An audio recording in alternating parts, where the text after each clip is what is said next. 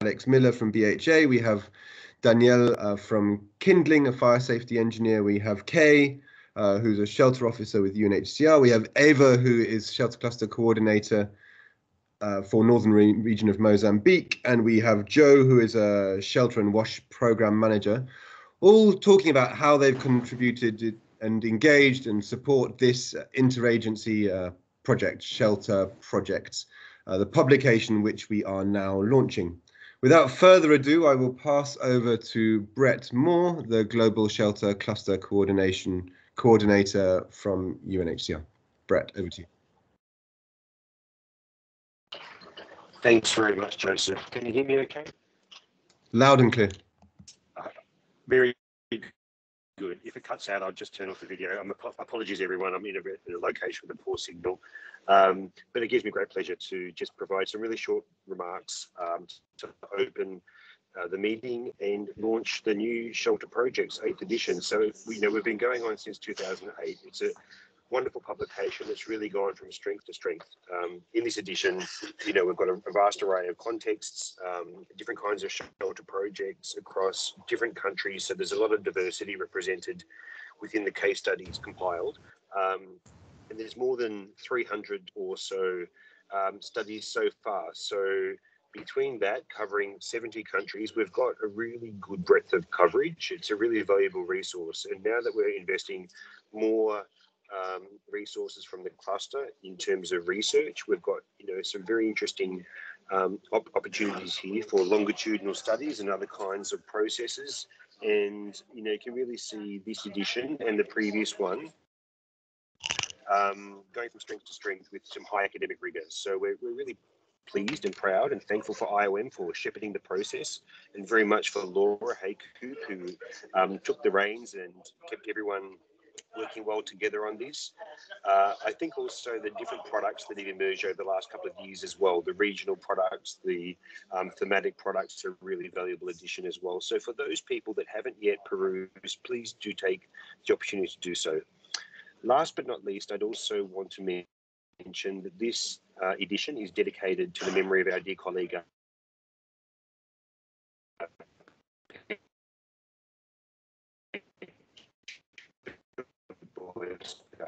Petya was working with the cluster, and she worked with us there for several years.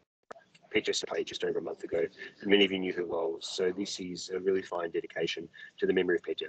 So thank you, everyone. Thank you for organising the event, Joseph. And I'll hand over now to Alex from BHA as the first speaker. Thank you. Thank you, Brett. And thank you all for joining this event. I can't say how proud we are at BHA for this type of accomplishment. This really presents our partners, the stakeholders, the world really, with evidence-based, peer-reviewed, and positive outcomes from what Shelter Cluster, as well as other actors in the field, have been doing. We continually go back to and reference the Shelter Projects year after year for additional arguments for good projects, for good outcomes on how to do things. This is a great learning tool for staff members in BHA and USAID as well. And we use this continually to bolster what the Shelter Cluster does year after year, as well as make sure that we indeed do look upon ourselves as co-leaders, as well as the support of national actors, as well as the localization of many initiatives. We definitely appreciate what our colleagues who have put this together have done. And we continually look forward to doing this year after year. We have no intention of stopping.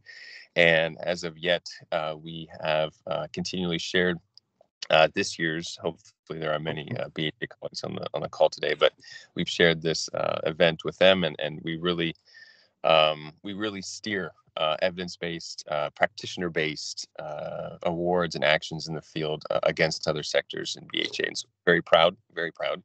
And we're very happy to share this with many others. And we definitely want to see this shared with the greater world, and to make sure that indeed this is not just a great little gem in a niche, but indeed a larger span of communication can be applied to it. So thank you very much for having this launch as well as this project. And this is definitely the beginning of many, many, many more years. So thank you again. And Joseph, I'll hand it over to you. Thank you very much, Alex, and thank you, Brett. I'm just going to remind you all that this is being recorded. I hope that's acceptable for you. Just to say, maybe I'm not going to go into depth what Shelter Project is. Most of you are here, so I assume you know. If you don't, please contact, I think, anyone on the call or myself, and we'll happily provide more background.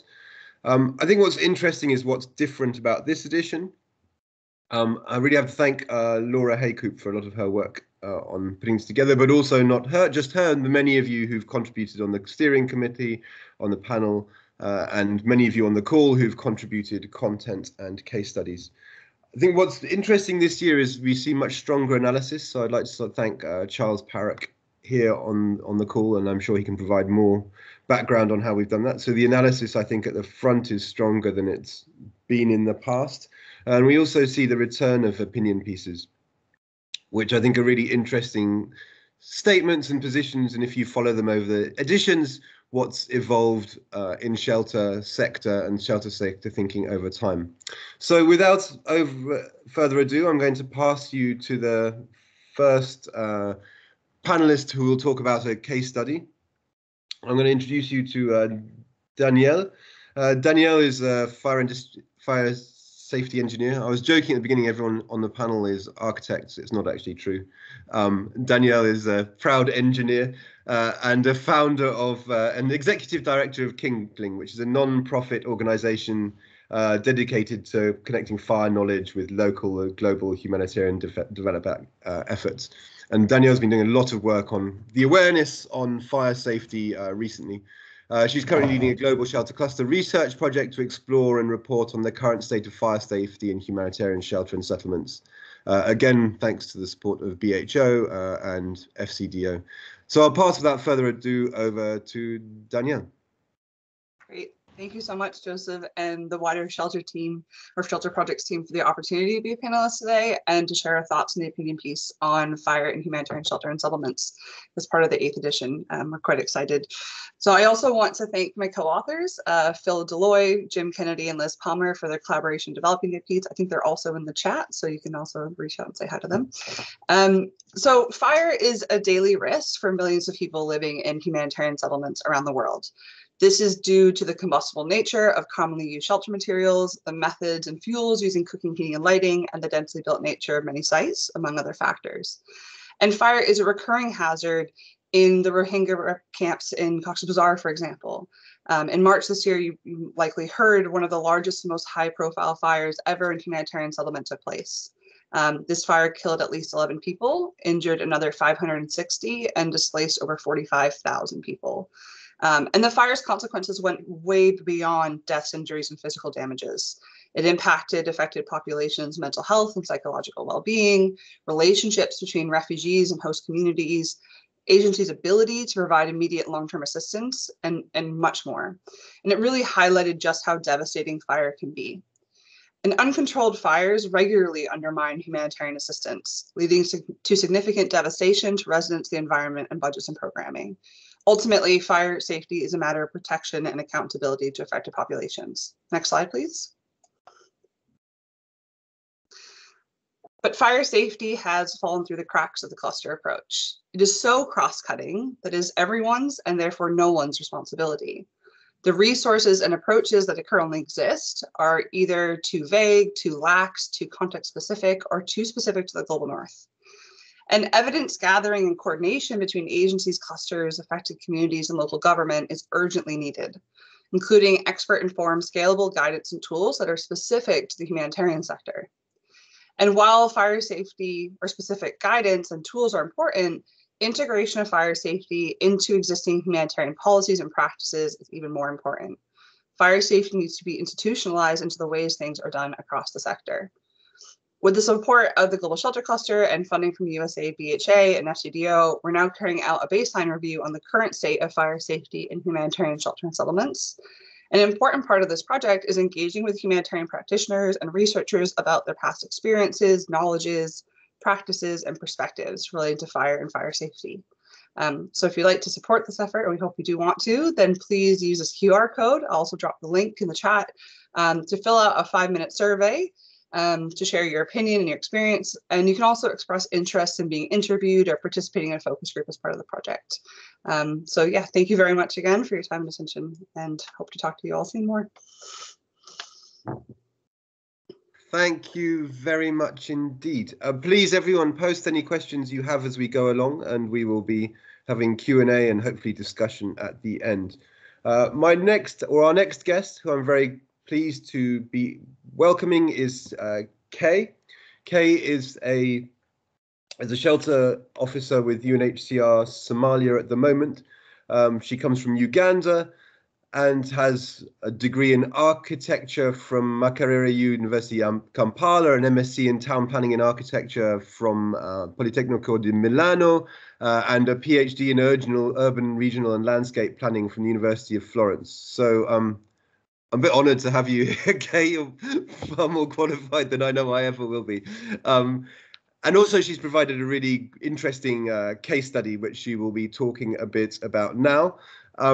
After her studies, she worked with the UNHCR settlement planning in Bidi before moving to UNHCR headquarters, where she provided support on remote settlement planning support. Anyway, please, Kay, without further ado, I'll pass over to you. Sorry.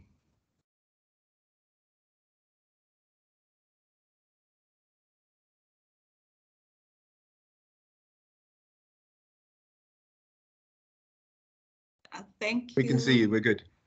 I have a bit of a bad network. Okay, good. So I have a bit of a bad network, but I hope I will be able to finish in time before it gets off. So first, I would like to say thanks to IOM and the entire team for this great work, and also thanks to my team at HQ for what they're doing with this particular approach to settlement planning.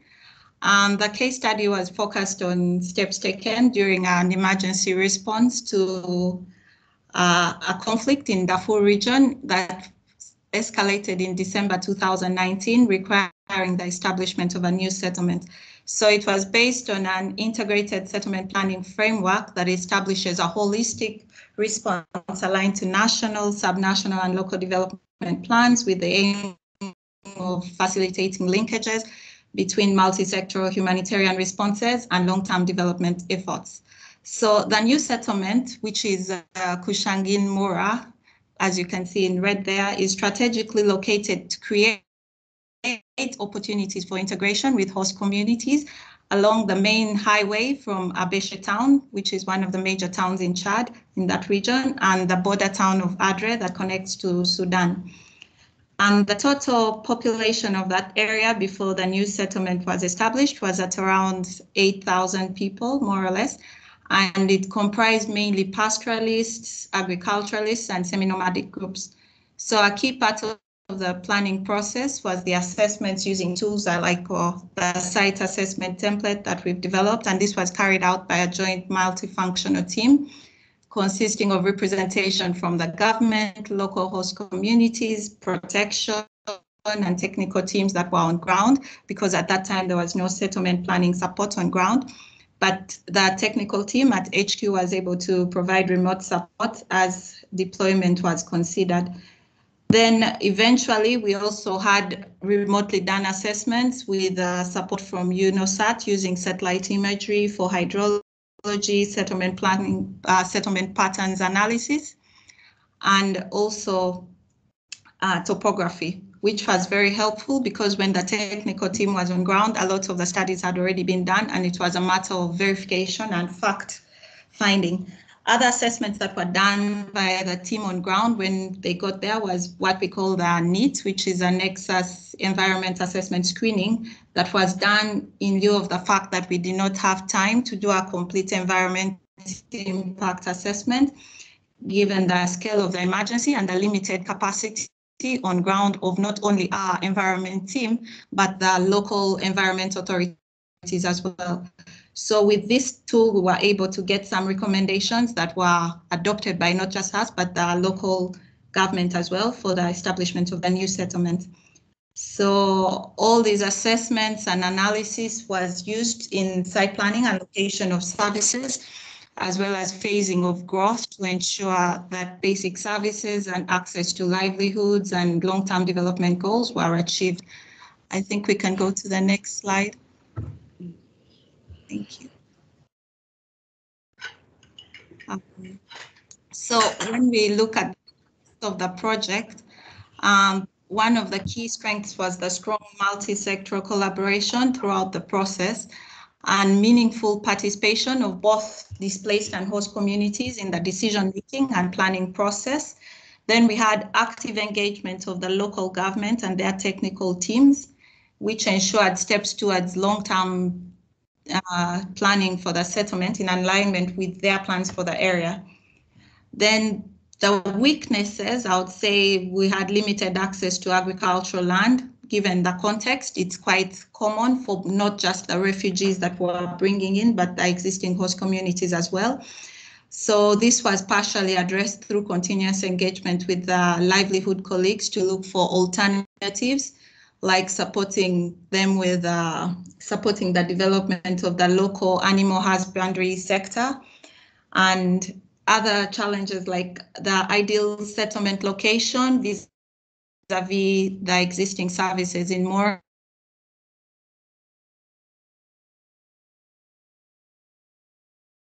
This affected a lot of our planning processes, but we were able to mitigate by trying to find a middle ground. We also had host community involvement in the construction process was limited during the initial stages due to their lack of capacity, but gradually this was addressed through apprenticeship programs by hiring the local labor into the construction processes. And by the time we were leaving the mission, a great number of the host communities were already involved in that process. A key issue in this particular case study were HLP concerns that arose due to lack of participation of site boundaries. Oops.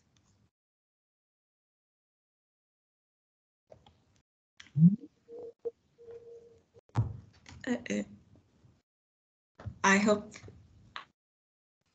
we can still have you. hear you. You're still there.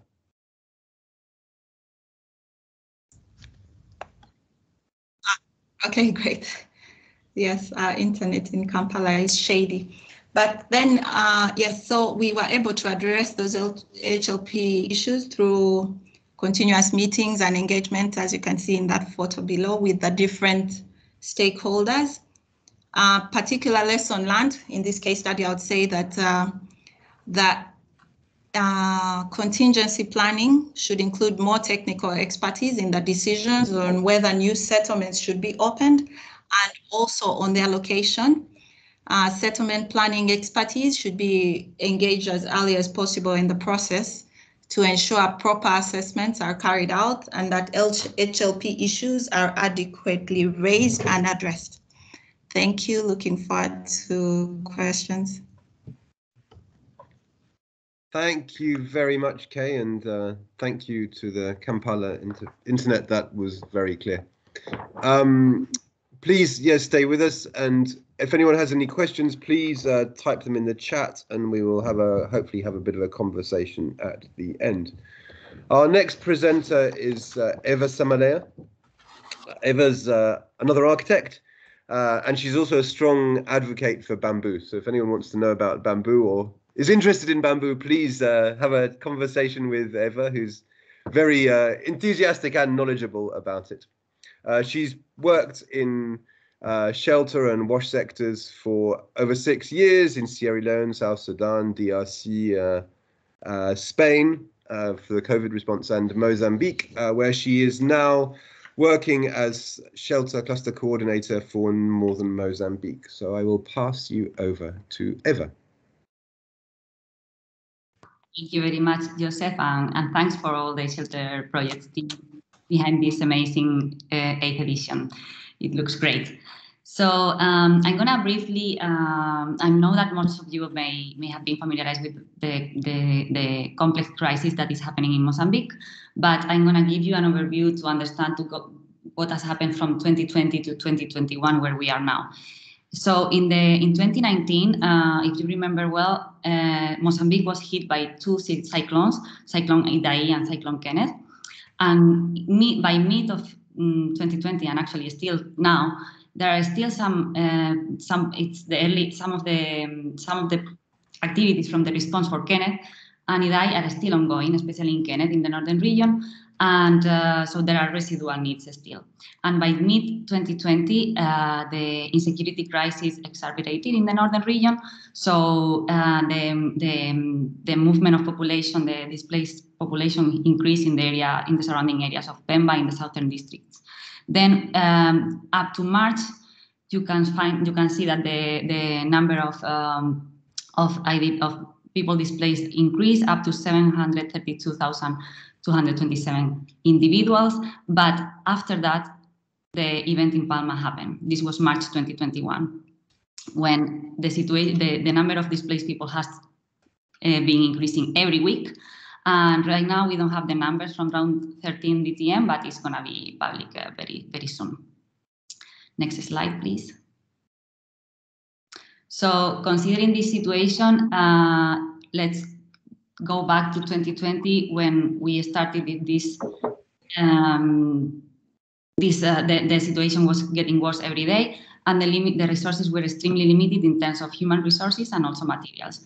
In terms of human resources, the number of partners were very limited, small teams, and most of them were coming from the development sector. So the change of mindset needed to come immediately, and nobody was ready to this switch when they were still focused on the early recovery from the Cyclone Kenneth. Then also the issues with access to materials and the issues with the international procurement affected the response. Actually, still some items are stuck for 4 or 5 months due to all the procedures. So this was a main challenge, and this affected the entire response. As you can see now, still the situation has increased due to we are happy to start receiving more support. And right now, our capacity to cover is 70,000 approximately. 10,000 in emergency shelter and 71,000 in MFIs. This is the capacity, but what has been reached is just a little portion, as you can see in emergency shelters. Up to July, we managed to reach 27,000 shelter and 36,000 with MFIs. There are a lot of ongoing plan activities with the stock that is available and upcoming, but still it's not enough. And the rainy season is coming, cyclone season coming. So we need to be ready, and also floods, which happened last year in some of the temporary sites. So considering all of this, we know that the need for prepositioning is huge. And so far we have been working on improvement of the pipeline system, and we are glad to say that up to now, actually, it is covering 30% of the capacity to cover. So next slide, please. Yeah, and despite all these challenges, let's see some positive and beautiful impact and lessons learned also. So we need to reduce the quantity of items in the kits, etc., and our capacity to access, especially in terms of emergency shelter, was very limited. We need to limit it to just one tarp, which is extremely difficult. But when you have this amount of huge needs and limited resources, we needed to optimize it as we could. So after that, considering all the challenges and how difficult it was for us to give this small kit, we suddenly saw that the coping mechanisms of the affected population and their proactiveness was amazing, and they were setting up houses and building immediately as soon as they received even just one tarp. We know that from there we can support them with tools, and then they can collect the materials. However, this also is something that concerns the entire, I think that everyone in the response, is the environmental impact that this may have, because the materials are not harvested properly. So now, considering all of this, all shelter cluster partners are thinking about this situation and discussing different mechanisms and how we definitely need to reinforce our community mobilization activities, not just for the Build Back Better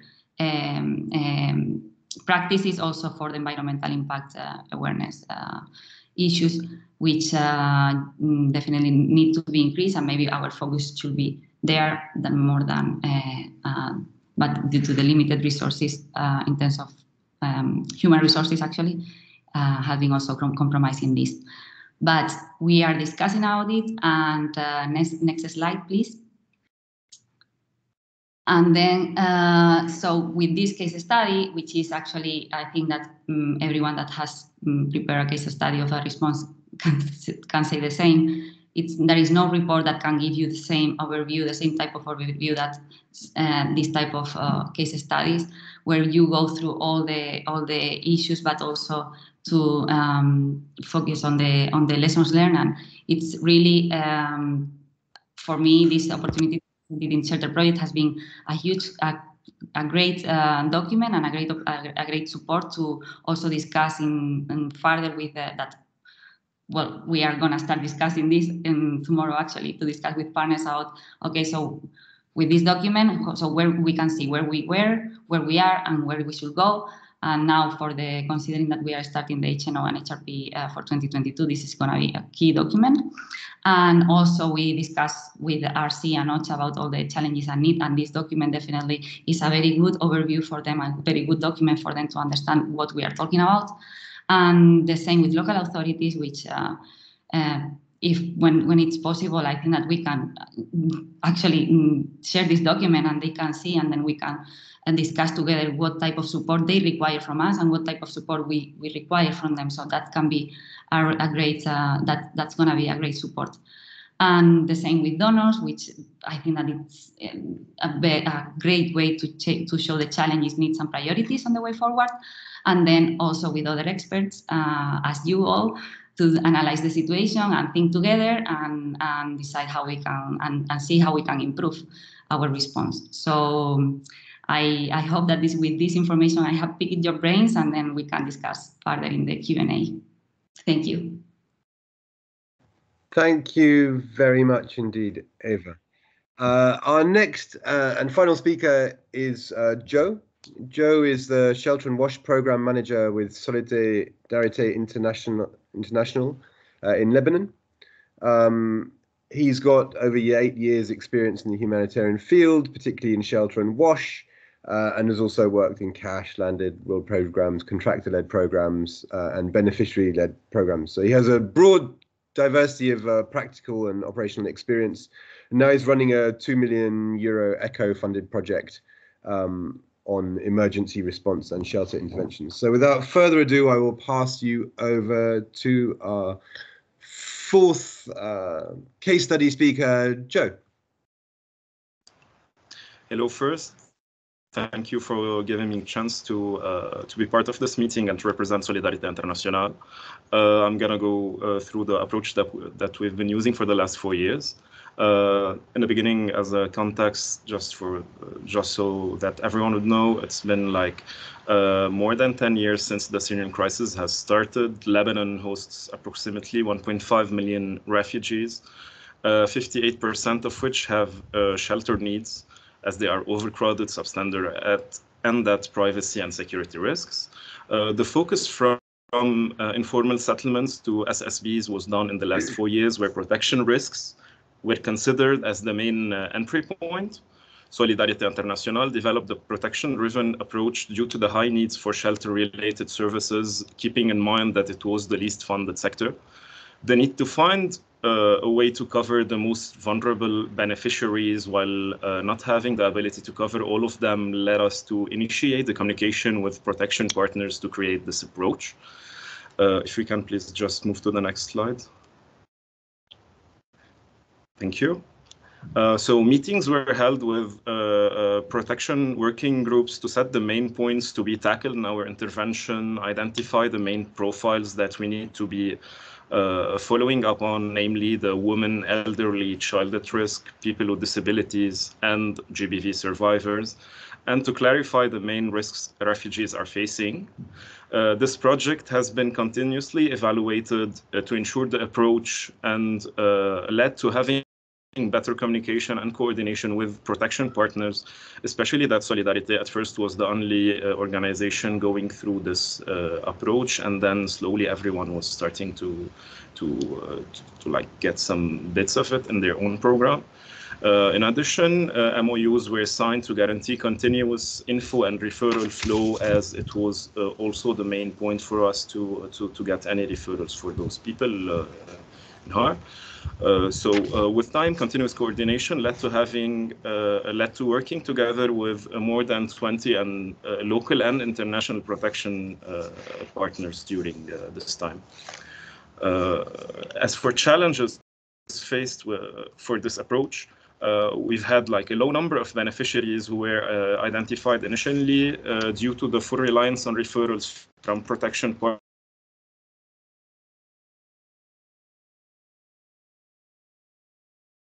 Partner 2019, and then later on we had the Beirut blast explosion, which even made the situation worse in Lebanon.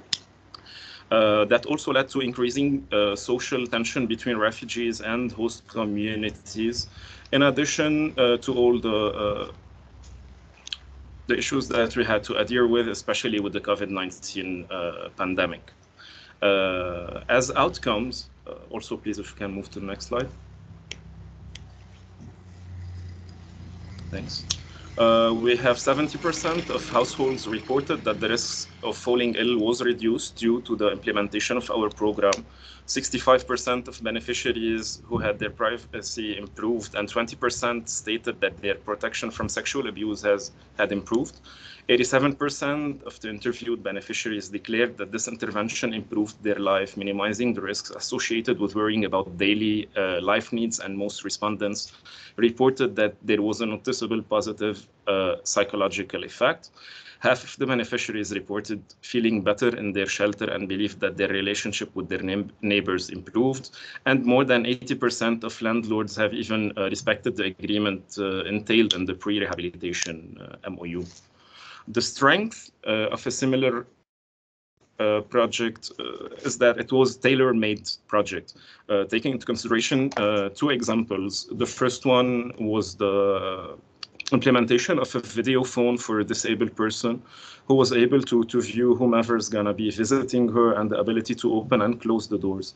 Another one, for example, was the replacement of a normal Western seat with a wooden fabricated with metal structure, having movable handrail and self-ablution hole to support the elderly with their mobility, especially that they want to be more self-reliant. The strong links with protection actors supported targeting and enabled rehabilitation interventions to be tailored to beneficiaries' specific vulnerabilities. The satisfaction of the beneficiaries with the quality of rehabilitation has been high. The wider impacts of the rehabilitation intervention were measured and emphasized as the project had a strong focus on the tenure security.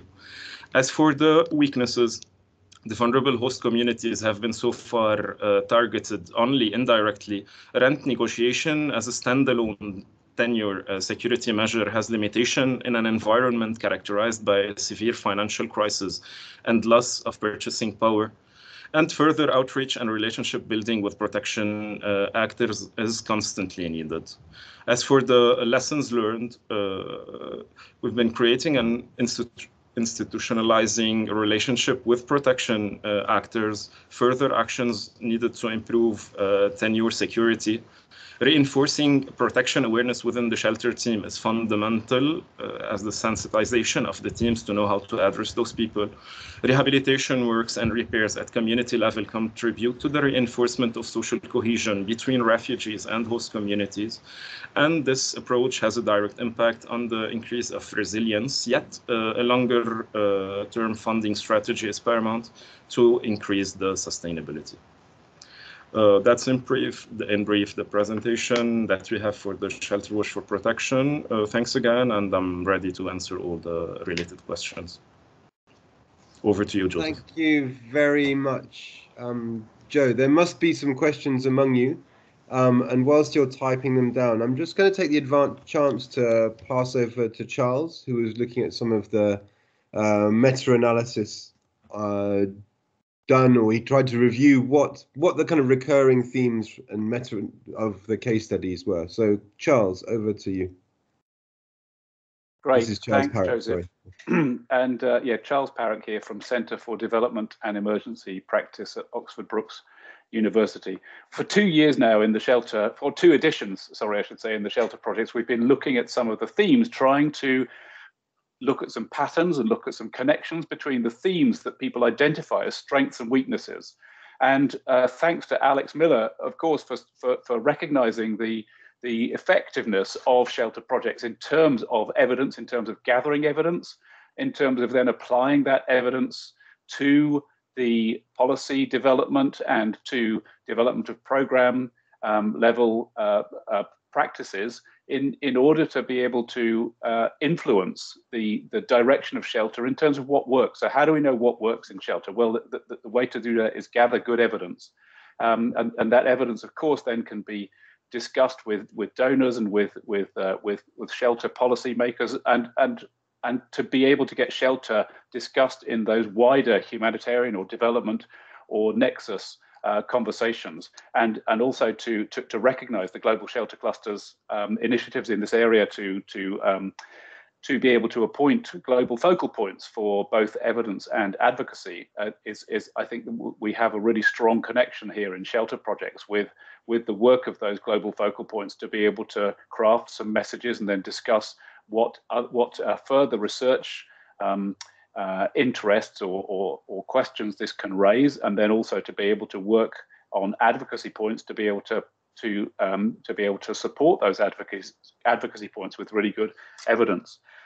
So, I mean, just to let you know the kind of headlines. I mean, I'm sure you've read them for yourself, but there are two things that came up from the evidence, which were firstly the linkage between host community support and social cohesion. This came through very strongly in a number of the case studies, and it's not something that we've particularly investigated within shelter programs, but that it was really worth investigating further and to see how far shelter projects can go in having an impact in social cohesion. It was shown in the case studies that support to host families and host communities, for example, building community infrastructure, completing unfinished buildings, including local authorities, had an effect on social cohesion between displaced and host communities. That's an emerging theme. A more known issue that came up in the program, in the case studies, is that cash for rent programs have negative effects on security of tenure if there's no exit strategy. It's gathering more evidence about that, but we know that's a known issue, and there have been recent guidelines on that specific issue. But just finally, the top three strengths overall from our investigation of the themes were integrated programming, including multi-sectoral approaches, social cohesion and resilience, and then local authority and government engagement. And a very last point, we've got an initiative now within shelter projects to be able to propose some more longer-term impact studies. We think there's a very good case to be able to say, well, these case studies are time limited because of the humanitarian intervention, but it would be really amazing to look over a longer time scale about, for example, social cohesion, and see what the effects of shelter programs have been over a longer term in something like shelter, social cohesion, or other kind of long-term or wider impact issues. And wider impact is, of course, one of the key themes of the global shelter cluster strategy. Thank you. Thank you very much, Charles. And I'm sure there must be some questions or comments among the large audience here. In the meantime, I have 2 questions for the panelists. One is, how can we use the learnings from your case studies best in the future? So how can we best take on them and use them? And secondly, how can we help people learn, which is a similar kind of question, is how can we help people learn from good practices, but also help them learn from some of the mistakes that have been made in the past? I don't know if any of the panelists would like to pick that up.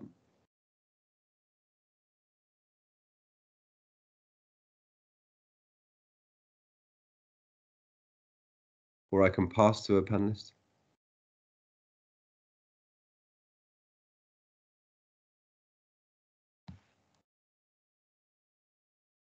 Maybe I will pass over. I don't know.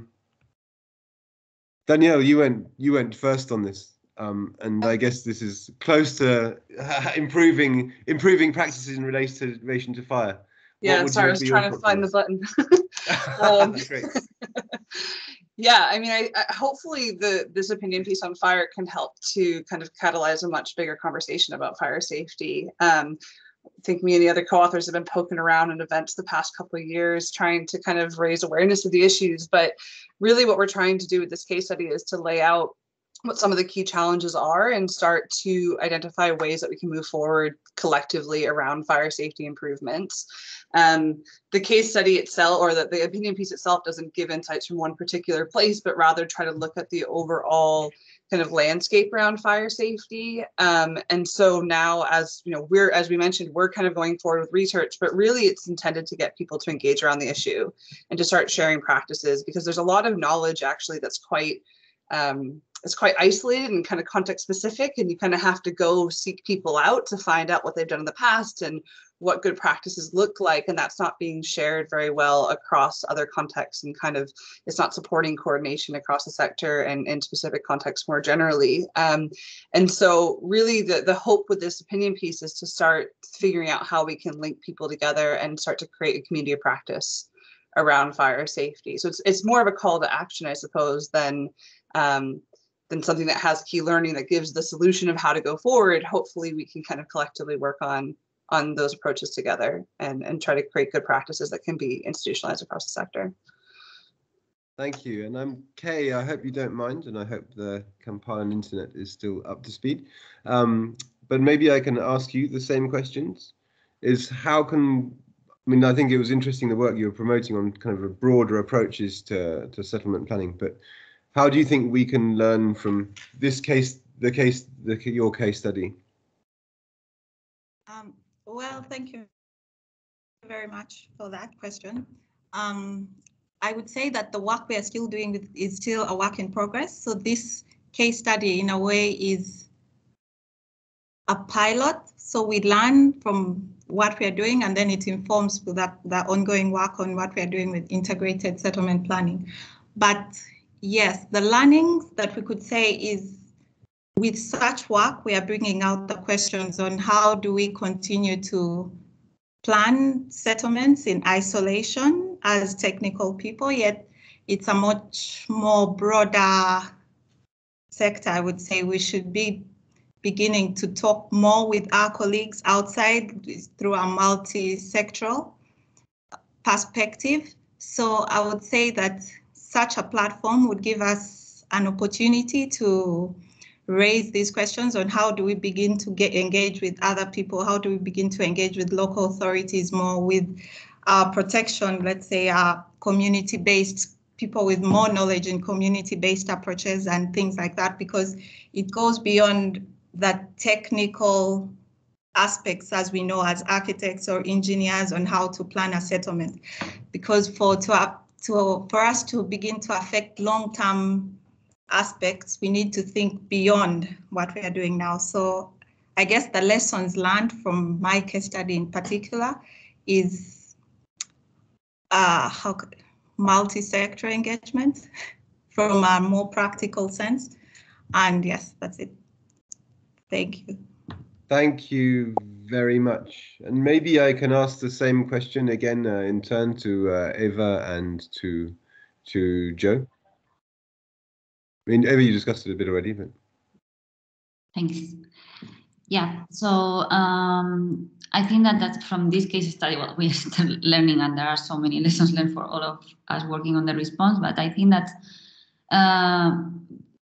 some of the key lessons that we are noticing is about how sometimes it's not focused on the materials that you provide. It's also how it's that maybe we need to focus in other aspects, because for me the key was the composition of the kit. It is below the standard. It's maybe one tarp is not enough, but actually maybe that in that way they are building their house, and maybe how we can help them with this modality, maybe to get upgraded shelters in a different way and in a more sustainable way, because at the end we end up with seas of tarps, and definitely tarps are important, but for me it was very challenging to, okay, let's go for one tarp per kid because we don't have more, and we cannot reach even a minimum part of the affected population. But at the end we could see their coping mechanisms, and we really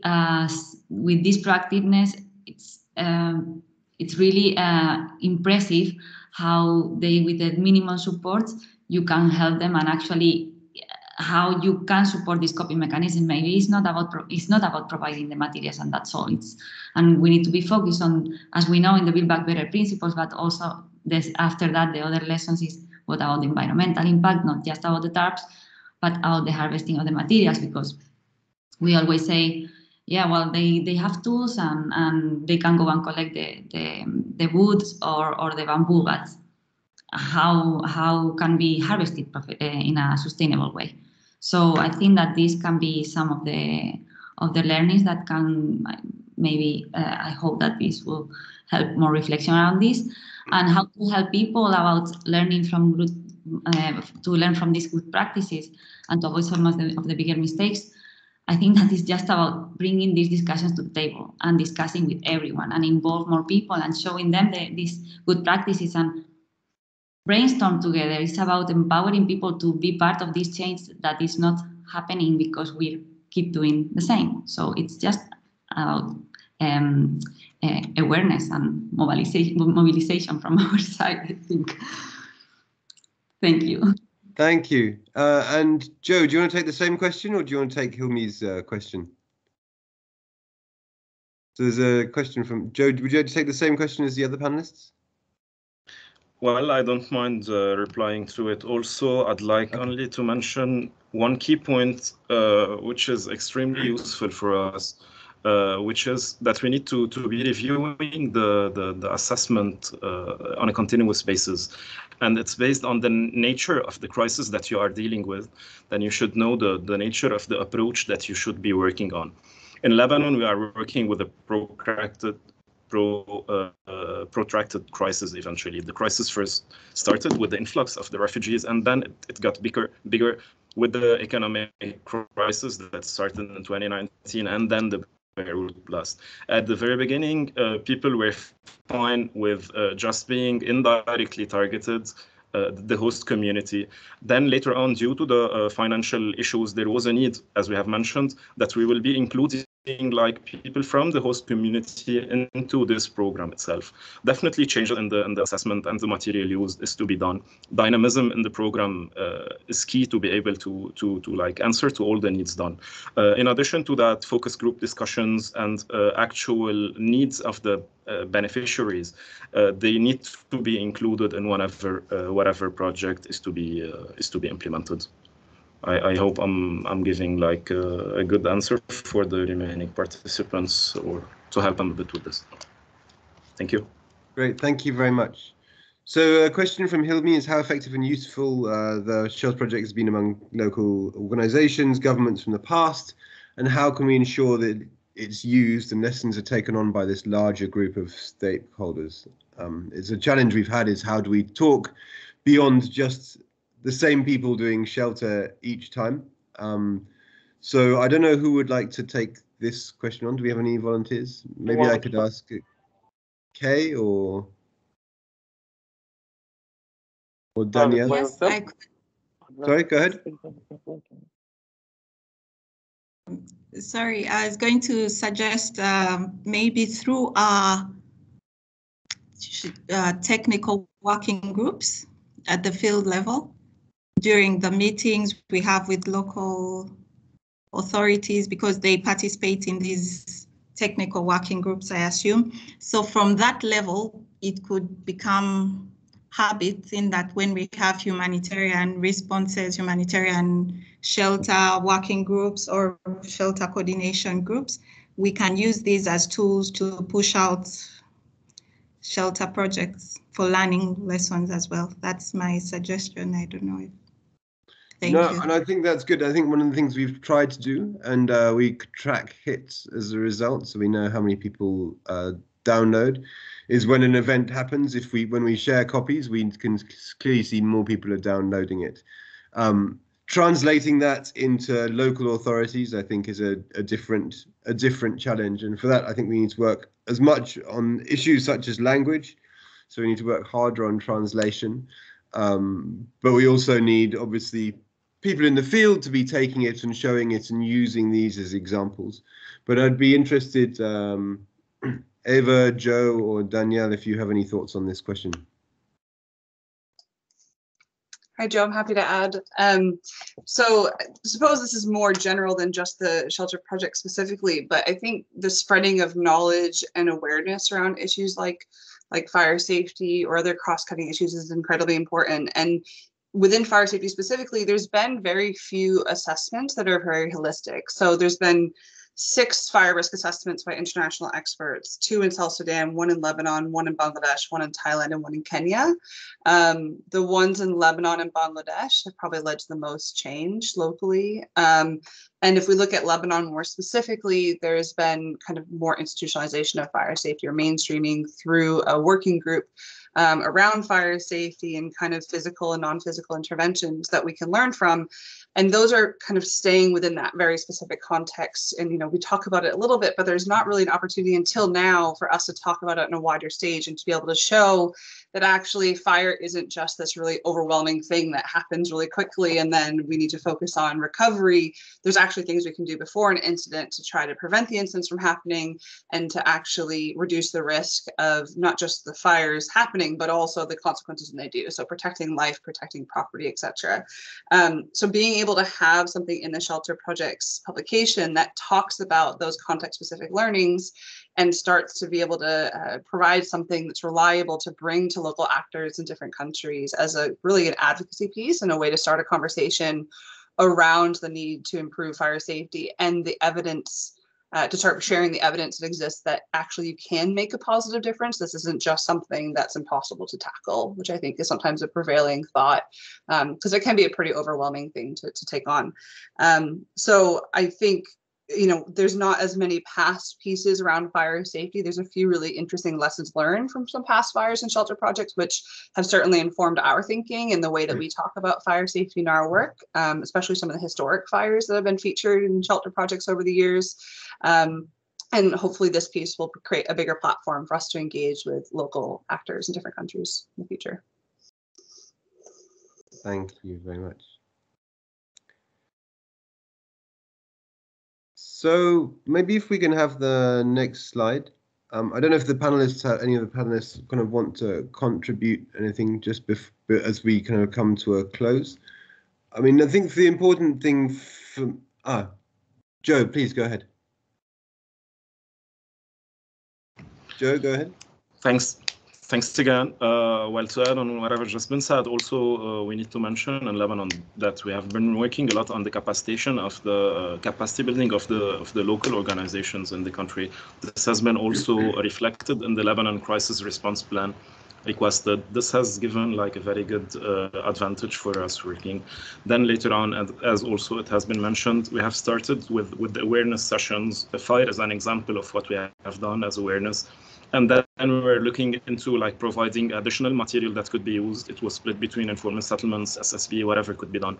So this also had played a very good or like a very important role in the capacitation and capacity building of the local organizations, which have also helped a lot in the implementation and the awareness raising of the local community. Thanks. Thank you very much. Something that came to my mind actually, boss, during your presentation, Joe, but also from Danielle, was that there are often issues such as disability inclusion, where we know they're addressed in programs, but they're not very well documented. So they're often things that staff have just done because, oh, I can just fix this. Sometimes they're standalone programs. And I thought your case study was really interesting, that it showed how you kind of mainstreaming various forms of inclusion by kind of thinking about things and addressing a program holistically, but it's something that doesn't always actually come out in a write-up, although we know a lot of people are doing it. So yeah, just to say, it was very interesting, and it's hard to find good examples of housing, land and property addressed in programs, or fire safety addressed in programs, or disability inclusion, because people doing it often forget to talk about what they've done. So I think your case study does that well, shows how to mainstream those activities within the response. What I might do now is close up this call. It would be much more fun if we were face to face, and we could then have a coffee break where I'm sure we would have many more discussions going forward. Just like to thank again all of the participants today. Brett, Alex, Danielle, Kay, Eva, and Joe. There's gone in the chat a thanks to Laura, but also the hidden warriors behind Shelter projects. I've given a long list of thanks above, but also people like Elisa, who's driving the slides, who's done a lot of the work, and Faiza from the team, who did a lot of work in putting it together. Thanks to IFRC, who are doing printing. There'll be a print run, so you can be able to get copies. We'll be sending copies out to agencies. So if you want a copy, please contact us. We'll do it probably one shipment per agency rather than individually, as the logistics is a bit tricky and expensive. But if you want hard copies, please contact to us. And thanks a million to everyone for all of their hard work in getting to this edition, Shelter Project 8. And dare I say it, looking forward to what Shelter Project 9 will bring, although we have a bit of a breather first, and we have various things planned, such as a video competition, such as more photo competitions before. We were even talking about a Shelter Projects messages calendar. We have a lot of ideas, which hopefully we'll be able to move on some, and we'll keep you in touch. So thanks so much to everyone, and have an excellent day. And more importantly, have a really good read. Certainly have a flick through the photos. If once you've flicked through the photos, then try and read as much as possible, because there's some really amazing content as these 4 presentations have shown. Thank you very much, everyone. And an applause to all. Thanks. Thank you, guys. Well done. Thank you. Goodbye. Thank you. Bye-bye. Thanks a lot.